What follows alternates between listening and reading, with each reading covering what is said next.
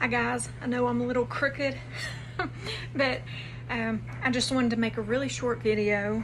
I'm in my very small kitchen and I'm actually peeling apples to can. I had found these apples, like a 5-pound bag for 99 cents. So of course I had to get them to can to put up. But anyway, be watching for a video that I will be doing maybe later today, maybe tomorrow. And we are going to discuss the bad words of YouTube. So I hope you will join me in discussing the bad words of YouTube. And I was thinking as I was peeling these apples and putting them in my water here, that if we don't follow the directions, if I don't follow the directions and put my apples in cold water with a little lemon, they would turn brown. It just wouldn't turn out right.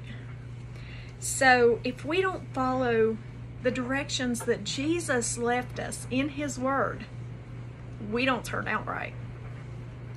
So I hope you will join me later and we will discuss the bad words of YouTube. One being prayer, of course, and the reason I'm doing this whole apple thing right now is because if I don't follow the directions, it don't turn out right.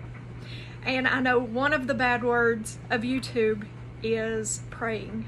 How people say, well, that is a work, which really blows my mind. It really does. But the reason I'm doing this is because if you think about it, Jesus himself told us how to pray.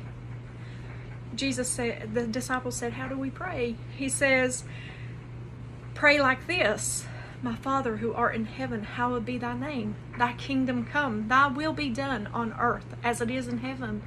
Give us this day our daily bread, and forgive us our debts as we forgive those who trespass against us. Lead us not into temptation, but deliver us from evil. For yours is the kingdom and the power and the glory forever. So I say that because he left us an example. He told us how to pray. Therefore, saying prayer is a work, then we're not following Jesus's directions. Therefore, we don't turn out right. And I, for one, don't want to get there and hear him say, depart from me. So just something to think about really quick while I finish these apples in my cannon and stuff, and then I will get the video out either today or tomorrow, and I hope you watch.